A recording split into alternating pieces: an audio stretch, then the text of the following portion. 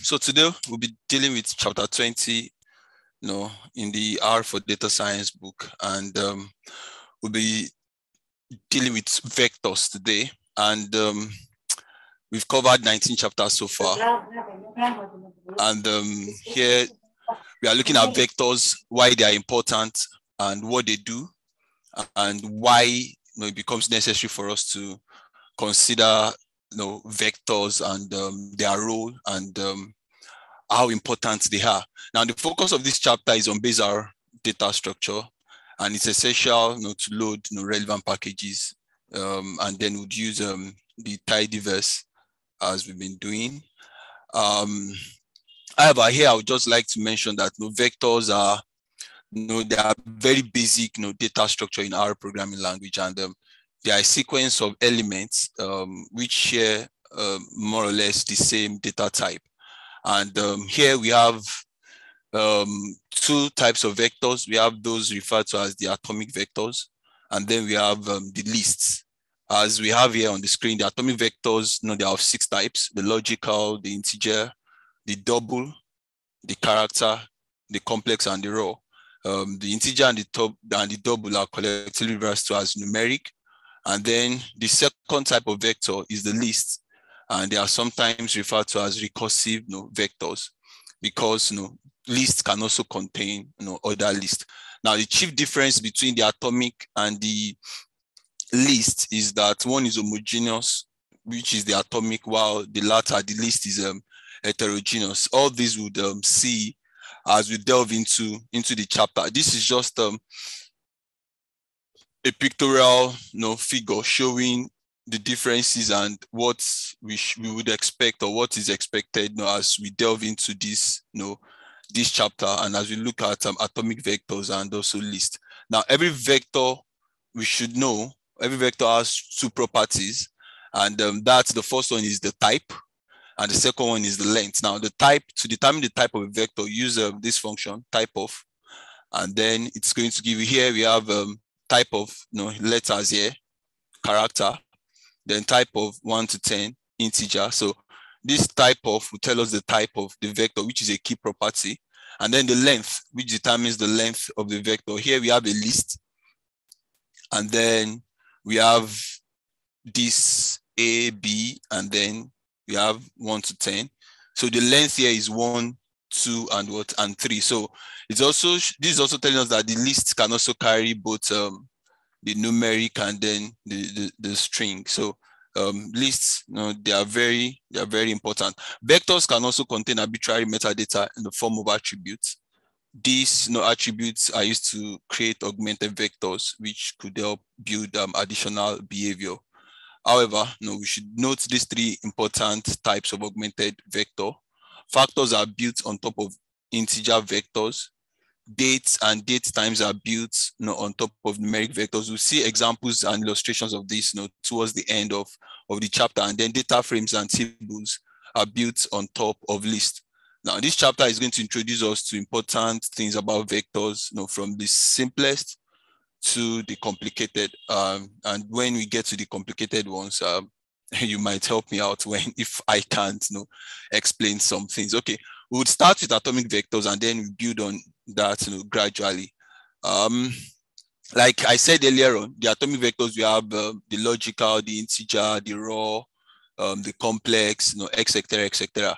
So the logical, as the name implies, they are the simplest type of atomic vector, and then they take 3 possible values: the true, false, and the NA.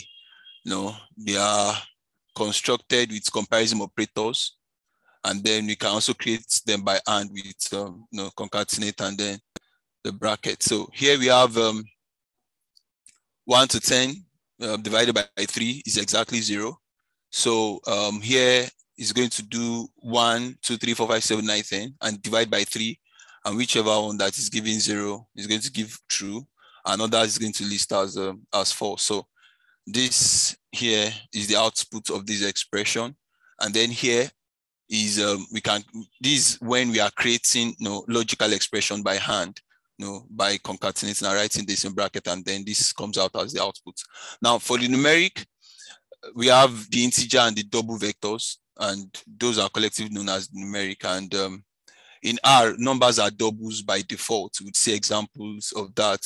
Now, to make an integer, we have to place this hell after the number. I hope it is called hell anyway. This hell after the number. So here we have type of 1. So here it's telling us it's double. And then type of 1 hell is telling us it's integer. So it's saying, the figure 1 here as double. And then if you want it to see it as an integer, then it's we are going to put L, at the back, although there are other ways whereby we can coerce this, and then we'll see that later on. Now, the distinction between integers and doubles is not usually important, but there are two important differences that we should note. Doubles are approximations. They carry floating numbers, and that means they might not be precise. You might not be able to fix an amount of memory. It also means that they consider doubles to be approximations. Let's see this example here. The square roots, the square of the square root of 2. And then here we have it as 2. But we know that this expression, the output is not going to be 2, but from the previous example here, we know double, they are approximations. So if you now do the same x, subtract 2 from this x, then we have this expression telling us that this is actually not 2, it's 2 point something, something, something. So this behavior is common when we work with floating numbers. Most calculations include some approximation error. So instead of comparing floating point numbers, we use this. Well, we should use this, which allows for some numerical tolerance. We'll see examples, subsequently. Integers also have one special value, which is NA, while doubles have 4. NA, that's not applicable. Then I think not a number, infinity, and then minus infinity. All 3 special values, not a number, infinity, and minus infinity, can arise during division, which is very true. So we have this. So we are writing this by hand now. We are creating this now, and then we are dividing by 0. So we want to see the output. So this minus 1 divided by 0 is a minus infinity. 0 divided by 0 is not a number, and then 1 over 0 is infinity. So avoid using this to check for these other special values. Instead, we can use this. Is finite, sorry. This is not finite, or is infinite, then is dot, not a number. So these are where instances where you can have this. Is finite, 0. Is infinite, that's infinity. Then is not a number, is not applicable here. Then NaN2, not a number, so we can have it here. Then is not a number, it's strictly on that day. So, so when we have this maybe as errors, or when we have this occurring within our data structure, then we know what it means, or then we know what to do with that. Now, character vectors are the most complex type of atomic vectors because each element of a character is a string. And a string can also contain an arbitrary amount of data. We've already learned a lot about strings. So here we'll look at memory, and then, like it's being pointed out here.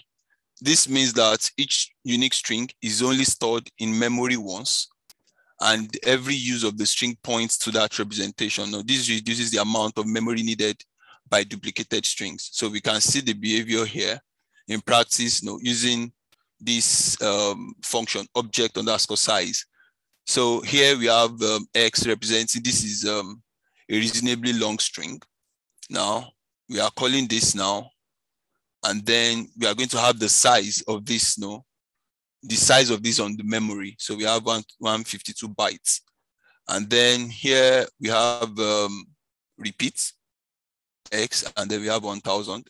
Then we are calling the size of this, and you can see it's 8.14 kilobytes.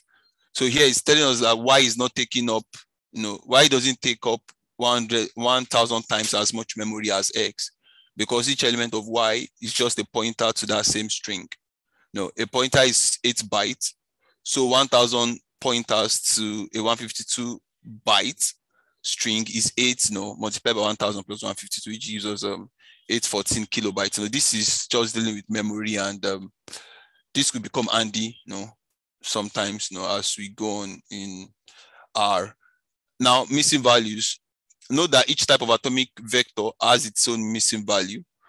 Not applicable, it's logical. Yes. Now, not applicable underscore integer underscore is for integer. Here, real is for double.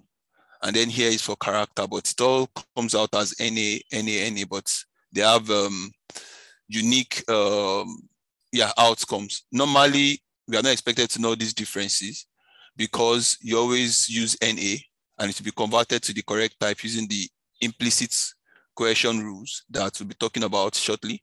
However, there are some functions that are strict about their inputs. So it's useful to have a knowledge sitting in your back pocket so that we can be specific when needed. Now we have exercises, and I've already opened R4 data science solutions. So I'll just take us through the exercise and then we'll come back here if that's all right. But we can look at the first one. What's the difference between is finite and then this is infinite? So who can try? Sorry, I'm a teacher, so I would want to get a response from the class. Okay, ladies first. Let me go to Maria Elena.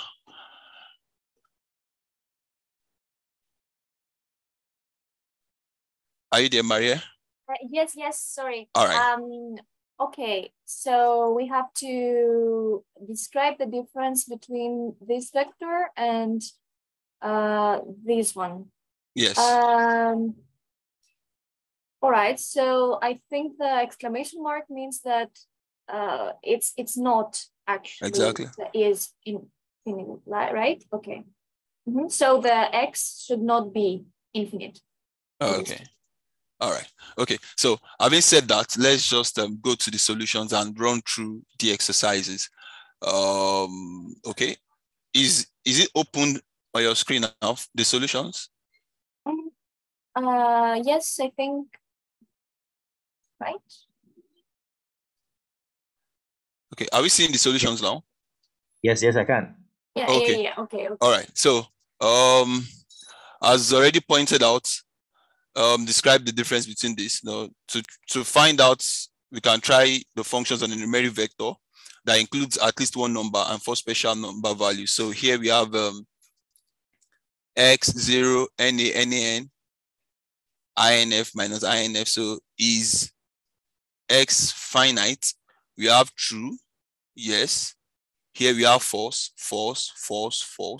So is x not infinite? Yes, we have true, then it's going to be, so we have true here, we have true here, we have true here, then we have false here, then we have false here, and then we have the explanations here. So this here function considers non-missing numeric values to be finite, missing NA, not a number, and positive and negative to not be finite. So here, behave slightly differently. It considers infinite and minus infinite to be infinite, and everything else, including non-missing numbers, to be finite. So we can always go through this to see these differences. Here, the second exercise is we have to read this code and then explain how it works. So this is the source. So instead of checking for exact equality, it checks that two numbers are within a certain tolerance. By default, the tolerance is set to the square root of this, which is the smallest floating number that the computer can represent. So this we can also still go over and see how it works whether in the R Studio, or can also read more on that. Now, a logical vector can take 3 possible values. How many possible values can an integer vector take? How many possible values can a double take? No, use Google to do some research. Now, for integer vectors, R uses a 32-bit representation. This means it can go 2 raised to the power 32, different values with integers. One of these values is set aside for NA integer, for the from the help for integer. So some of this we can also check online, but we have solutions here that can also help us to understand what the exercise is talking about. It's a bit long, and then we have some other references that can guide us on what it's being asked. Now, brainstorm at least 4 functions that allow you to convert a double to an integer. How do they differ? Be precise. Okay, so yeah, so we have this now. The difference between to convert a double to an integer is how they deal with the fractional parts of the double. So there are a variety of rules that can be used to do this. Now, run down towards minus infinity, run up towards the plus infinity, and then run towards 0, then run away from 0. So we have then we have the function here that can guide us on that. And then yeah, we have examples. Okay, I think we have 4. Okay, and then we have the 5th one rather. What functions from the readr package allow you to turn a string into logical integer and double vector? The function passes logical values, which can appear as variations of true, false, or or 110. So we can check some of these exercises while perhaps we go over the chapter again.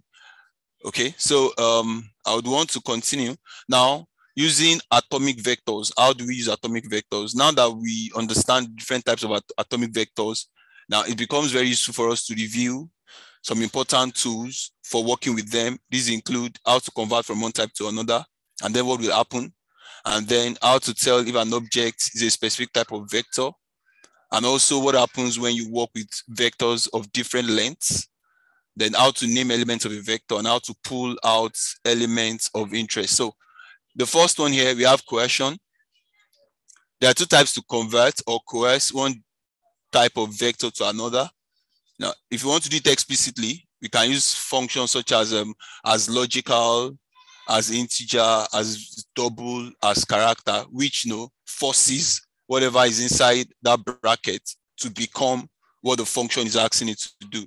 So whenever you find yourself using explicit coercion, you should always check whether you can make the fix upstream so that the vector never had the wrong type in the first place. Okay, so for example, you may need to switch your readr call types, specification, and things like that. However, we have implicit coercion, which happens when you use a vector in a specific context that expects a certain type of vector. For example, when you use a logical vector with a numeric summary function, or when you use a double vector where an integer vector is expected. Now, we would see examples shortly.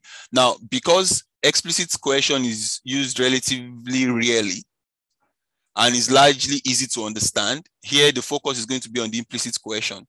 We've already seen the most important type of implicit coercion, that's using a logical vector in a numeric text that's above. In this case, true is converted to 1 and false is converted to 0. That means the logical sum of a vector is the sum of truths, and the mean of a logical vector is the proportion of truths. Now we'll see this as we make progress here. Okay, so here we have x, and then we have this function sample 20, and then 100 replace is equals to true. So what this is going to do is going to pick 20 random numbers, I think, from 1 to 100. I think so. Okay, I hope I'm right. I think so, but we can confirm. So then we have y is x is greater than 10. Then here we have sum of y. So how many are greater than 10? So here we have 38. How many y's? Okay, mean of y. What proportion are greater than 10? So we have this, but we can quickly check this in RStudio. Let me check if it's going to open. Just a minute. Okay, so is my RStudio up? Not for me. I can't see it. No, I cannot see it either. I don't know. Oh, okay. I think I'm going to another page entirely. So let me try and okay, reshare. So it should come up any minutes from now. Yeah, it's good now. Okay, so yes, same for me. okay, so just give me a couple of minutes. My system tends to be a bit slow.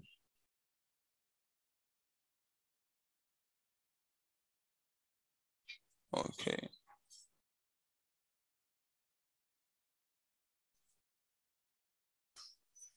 Okay.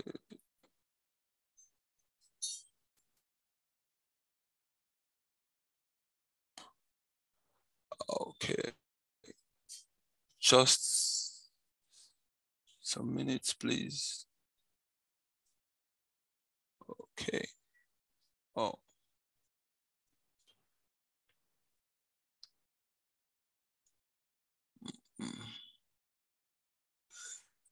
Okay.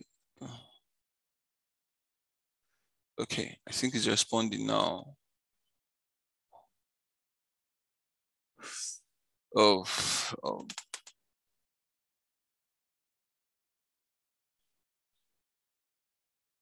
Okay. All right. Okay, so this is yeah. So we are here. So we can check what the function does. If we run this now,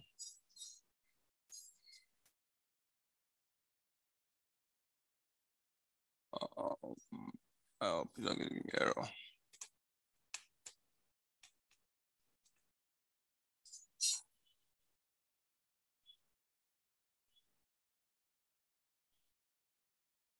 Okay, so it's going to pick, yeah. So it's going to pick 100 numbers, sorry. It's going to pick 100 numbers, but they can't be greater than, the maximum is going to be 20. So that's what sample does. So it's going to pick 100 numbers, but they can't be greater than 20. And then this replace is saying, yes, it can replace, the number, but, it's going to be random, but it can replace, and that means a number can occur as many times as possible. So here we now have y, x is greater than 10. And then we have sum of y, that's total number of x here that is greater than 10, the sum. And then the mean of y, that's the number greater than 10, and then we find their mean. So that's what was done in that section. Okay, so yeah, so this is clear here. So you may see some code typically old that relies on implicit coercion in the opposite direction from logical, from integer to logical.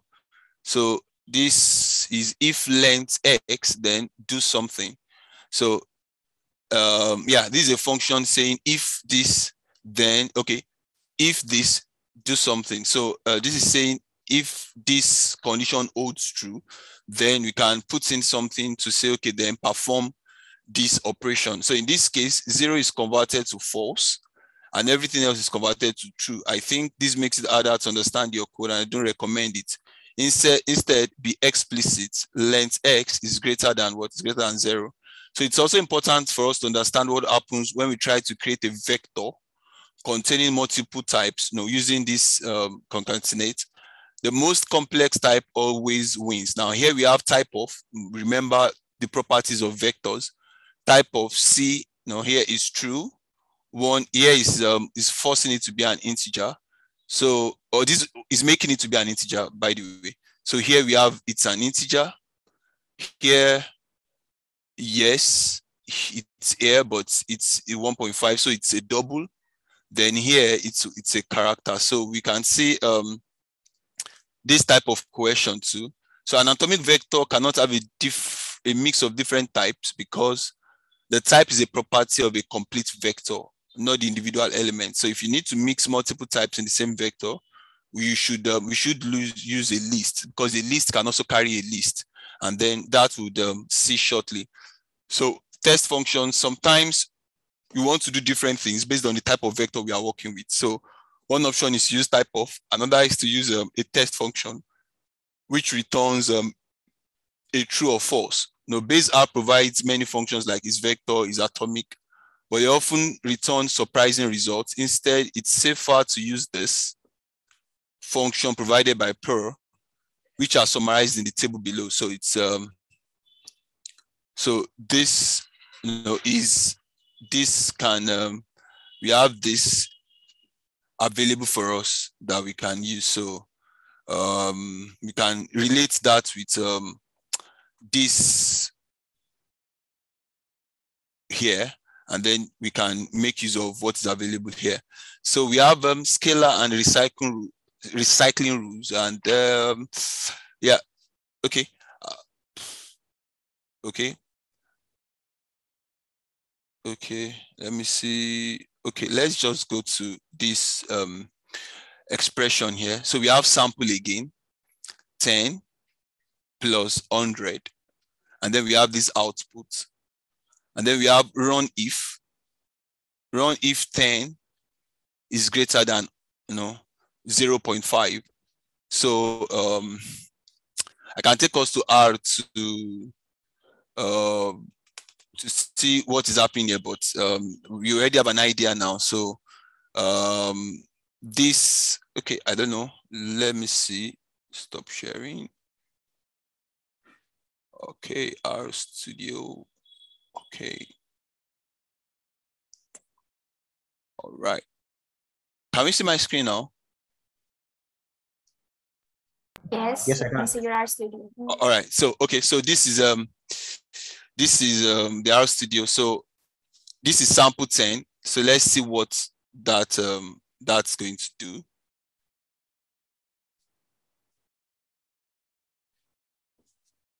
Okay.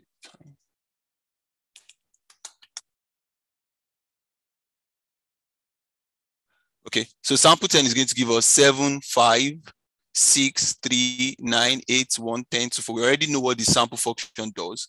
So each of these added to 100. Then you have 107, 104, 106, 109, 101, this. Now run if does forgotten. Okay, run if is a function. I have to check. Yeah, so this is a function. Okay. So this is a function that provides information about the uniform distribution on the interval from minimum to maximum. And then the run if the first letter is n, then we have the minimum and then the maximum. But I want to see. So if you do run if 10, it's going to give you like some decimals, a range of decimals, 0.3, 0. This, 0. This, 0. This, randomly, 0. This, 0. This. So it's now going to check each of those ones greater than 0.5, and then it's going to return a logical expression. So that's what that expression is performing, and then that's why we have this as the output. In R, basic mathematical operations work with vectors, and that means we should never need to perform explicit iteration when performing simple mathematical operations. So it's intuitive. Something like this now, 1 to 10 plus 1 to 2, that means it's going to bring 1, add it to 1, you have 2. Then it's going to bring 2, add it to 2, you have 4. Then it's going to bring 3, add it to 1, you have, so it's going to do it like logically like that. But if we have different lengths, like here now we have 1 to 10 and then plus 1 to 3, then it's not going to perform the way we want it. It's going to give us a warning because it's going to be one is longer than the other. So while vector recycling can be used to create very succinct, clever code, it can also silently conceal problems. For this reason, vectorized functions in tidyverse will throw errors when you recycle anything other than a scalar. Now, if we want to recycle, let's see this now. Table x1 to 4, y, we know what this is. And then, yeah, we have this table 1 to 4, y rep 1 to 2, 2. So we have 1, 2, 3, 4, and then this is going to repeat this twice. So 1, 2, 1, 2. And then this other way now, rep this each. So it's going to be 1, 1, 2, 2. So these are just ways through which we can bring in some dimensions into what we are doing now. Naming vectors, all types of vectors can be named, yes. And then we can name them during creation. Here we have x is 1, y is 2, and then z is 4. Then we have the output here. Or after we set names, 1, 2, 3, A, B, C. So 1, 2, 3, set name is a function. That means we have 1, 2, 3, set it as A, B, C, and then we have the output here. So subsetting, this is actually now interesting. So far, we've used filter to filter rows in table and this only works with table. So we need new tool for vectors, and we use this square bracket is the subsetting function, and it's called like x subset A or x A. There are 4 types of things that you can subset a vector with. A numeric vector containing only integers. The integers must either be all positive or negative or 0. Subsetting with positive integers keeps the elements at those positions. Now we have x, and then we have 1, 2, 3, 4, 5. And then we have x to subset 3, 2, 5. And then we have it here, 3, 2, 5. Now, note that these are positions. 1, 2, 3, 4, 5. So 3 is 3, 2 is 2, 5 is 5. So these are positions. We should note that these are positions. And yeah, so initially I got a bit confused because I know positions in another programming language starts from 0. So I was a bit confused there, but so the third position is 3 here. I was about to point out that too, that in Python we start from 0. Yeah, but yeah. It's confusing always, So right? I had to stay here, and I kept thinking, because I was like, okay, in Python is 0, it starts from 0, but here it starts from 1. So position 1, position 2, position 3, we have 3. Position 1, position 2, we have 2. Position 1, position 2, position 3, then we have 5. And this subsetting becomes very important when we need to, when we are working with large data sets, and then we can extract the particular place we are working with. Now, by repeating a position, you can actually take a longer output than input. Okay. Oh well, okay. I wouldn't let me not say too much, but I think, okay, am I allowed to say that? Okay, off the record. This is off the record. I've kind of figured out. So let me be clear. Okay. It seems like I can't avoid it. I've tried my best for like 2 years now to avoid using Python, but it seems like it's industry gold standard, and for one reason or the other, I have to learn it. And I'm just dancing around. Yeah, and I think it's also simpler. I stand to be corrected. I think it's simpler. Yeah, I'm not. I find R a lot more user friendly.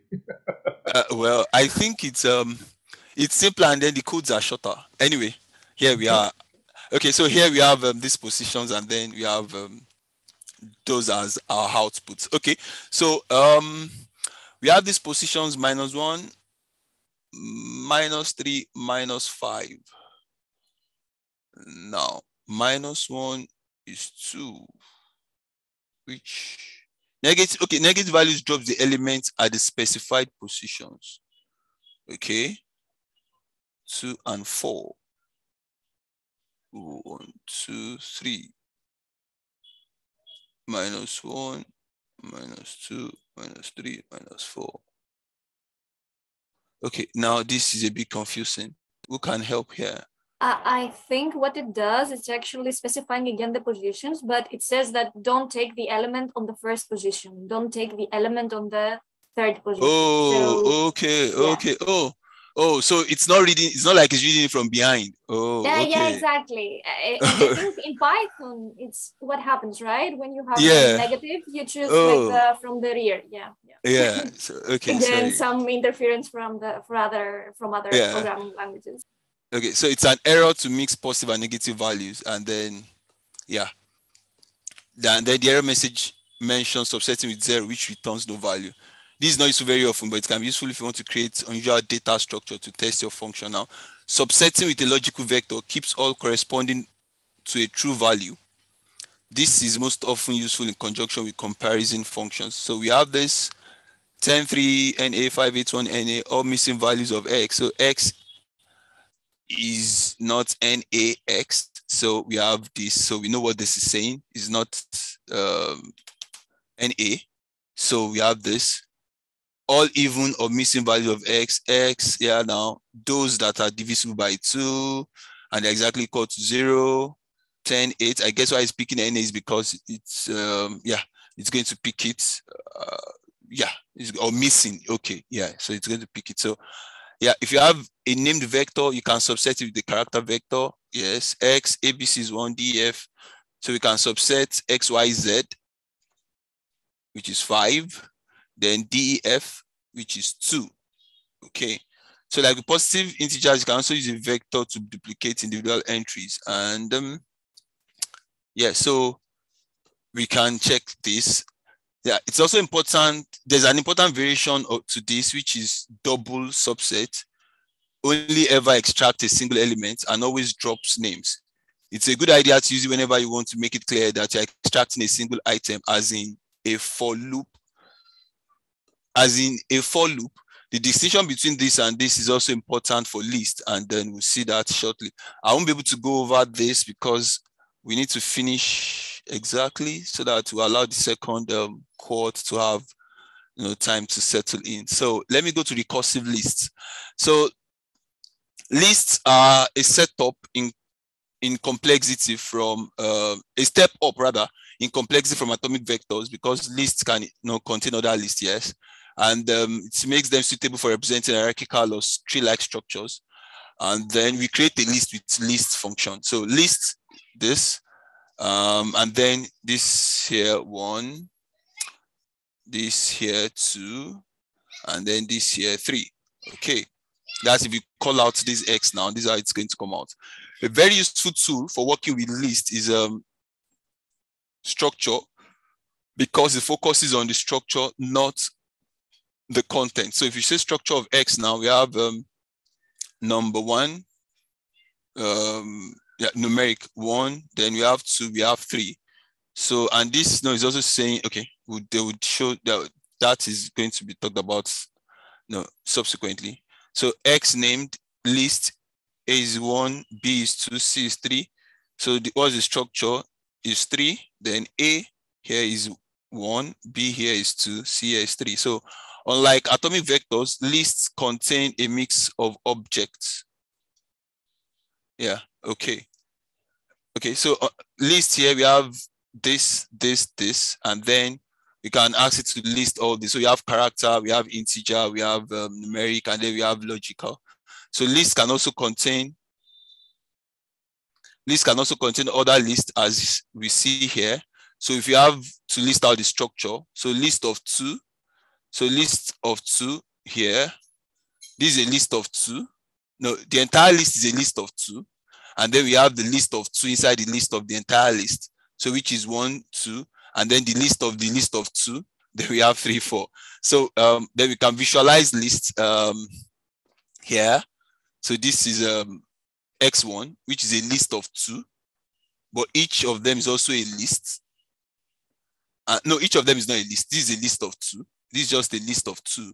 And then X2 is a list of a list. Okay, is a list of a list of 2. And then this is also a list of 2. This is also a list of 2. So this here.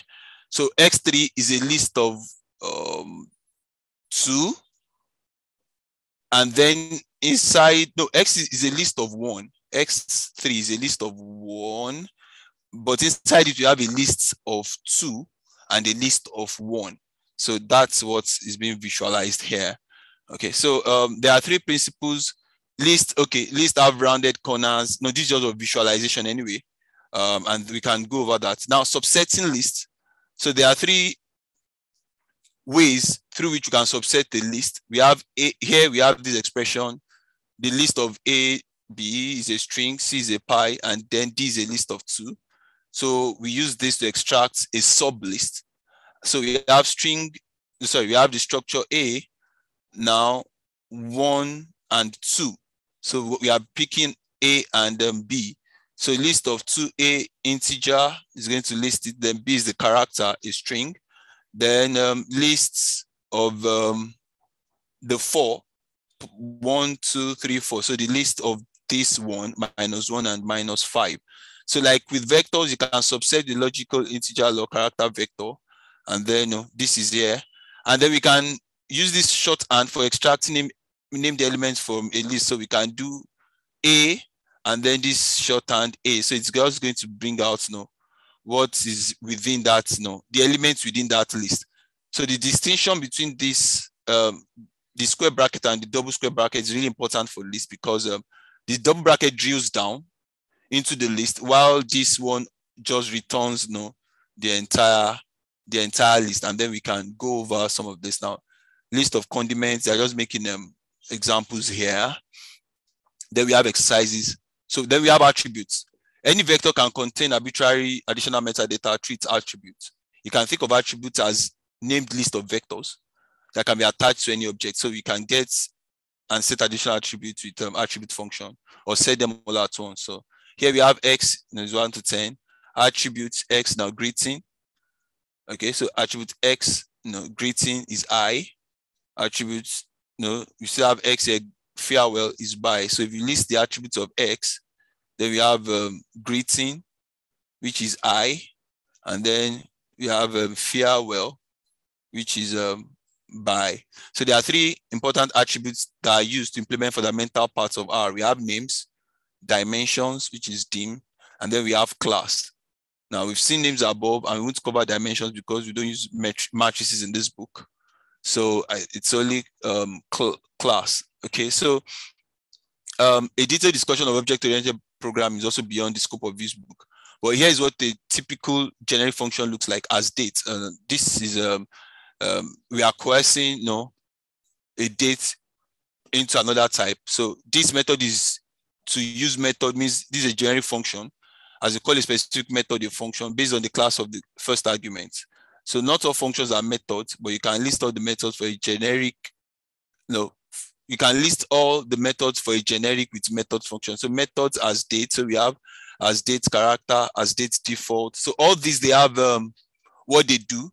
And then we have examples. Yeah, we have examples of this, and yeah, we can go over this just to check how you can force, or I don't want to use force, how you can pass that function to change, some date structures.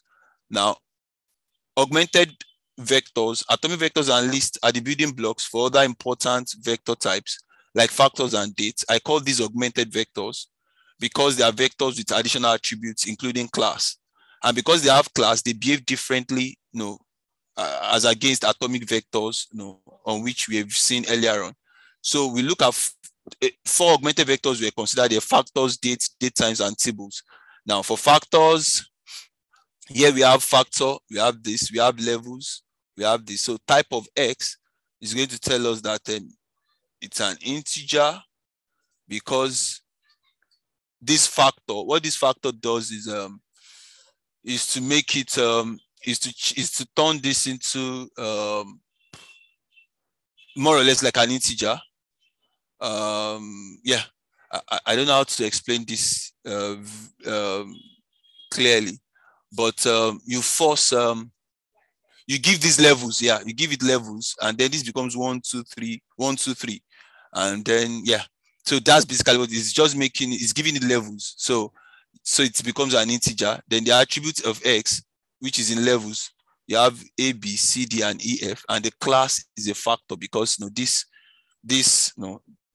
forces this, creates a level, and then you can actually use this when when we are doing some analysis.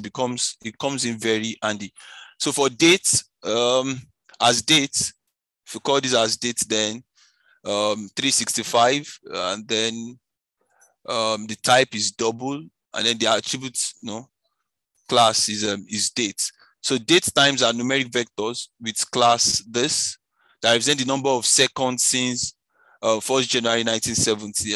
If we those of us that are into some of these analyses, we should have come across some of these things. Yeah, we are familiar with lubricate function, and then we have year, month, day, hour, minutes. So this is the structure, and then yeah, it's going to turn it into this. Give it a time zone, UTC, universal time, and then the type is double, the attributes class. Then we have this, and then the time zone is UTC. So the T zone attribute is optional. It controls how the time is printed, not what absolute time refers to. So attribute is US and then the Pacific. This US Eastern. So there's also another type of date times called this, and they are built on top of named lists. So if you have as this for dates, then the type is going to be a list, and then the attributes is going to come out in this second, minute, hour, and then these are what you're going to have within within the list. So then you are going to have the class, which is what you have asking it to become, and then the time zone could either be it's going to be US Eastern Time or EDT.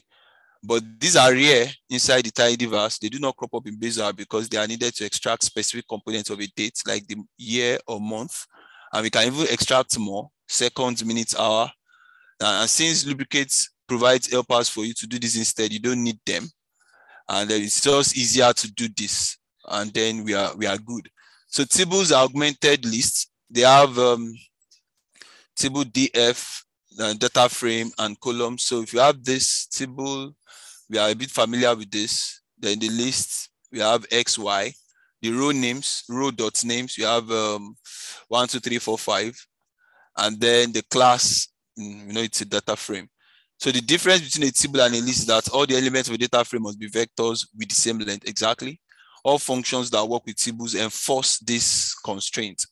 So traditional data frame structure, so you can also make this data.frame, which is also going to do the same thing that we have above.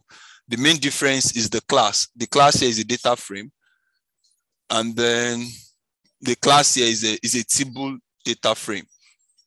Okay, so so the difference is the class. The class of a table includes a data frame, which means tables inherit regular data frame default behavior by default. And then we have exercises. I know I've rushed it a bit, but we have come to the end of vectors. And if there are questions, clarifications, additions or subtraction, we have some few minutes. We can entertain that. Mr. Daniel? Yeah, I think I'll actually like to go over this chapter again, especially the 20.6 and 20.7 part. I think I got stumped in those two areas. So I'd actually appreciated this video. So what I was aiming to do was to review this video again to see if there are parts that I okay.